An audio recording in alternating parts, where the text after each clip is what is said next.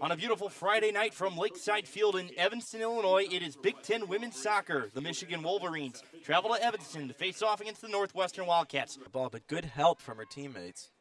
Header inside Nikki Sebo, and a great save made by Megan Hins. Northwestern retains possession. Schrakekamp boots it. Header by Steiner, and it goes too far over the net. Northwestern in possession. Steiner moving to the middle, left foot, in for Manning. Manning turning, firing, it was blocked. Blocked by Michigan, and Northwestern has itself a corner kick. Corner comes in, it scoots through, and a kick goes into the back of the net. Northwestern. It was Steiner, Addie Steiner, her 10th goal of the season. Corner kick, it's Timko. Toward the middle, backpedaling is Michigan. It's headed, still loose, deflected in.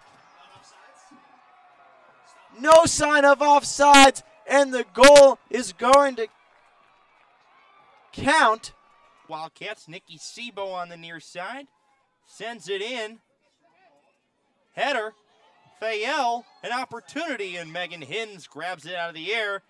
Northwestern and Michigan are done here at Lakeside Field, tying this one up at 1 apiece. Northwestern's second draw in 3 matches, and Michigan's second draw in as many games. For Northwestern.